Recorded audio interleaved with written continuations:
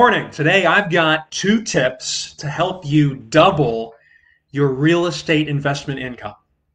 I know that sounds like a very lofty goal, but let me begin by saying there are very important points that you should include in your planning for real estate investing. The two I'm going to recommend are favorable demographics and a higher than average foreclosure rate in the area. Now, I get asked a lot about, what do I think the real estate market is going to do?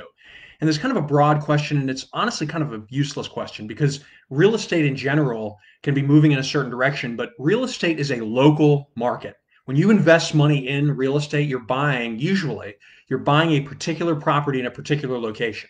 Now, you can also invest in real estate investment trusts or in other funds that pool money and diversify your money across a broad range of areas, a broad range of different locations in real estate. But if you're buying individual properties, there are two tips that I want to leave with you when it comes to the planning in that. The first is demographics.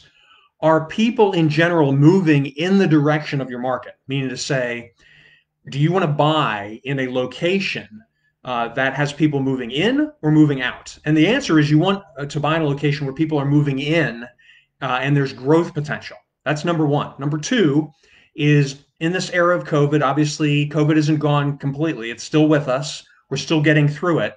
But until those restrictions, COVID restrictions and the forbearance programs are lifted, there's still going to be kind of an artificial propping up of the real estate market as a result of that.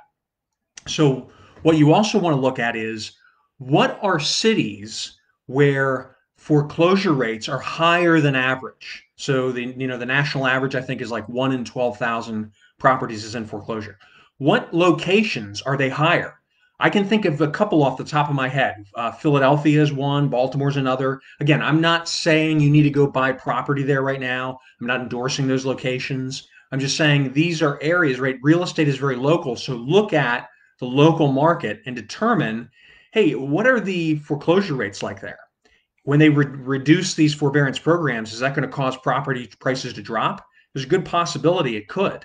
And what are the demographics doing? Are people moving there or are they leaving?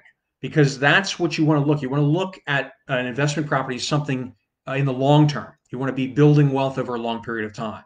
So keep those in mind. Good resource is a site called Realty Track.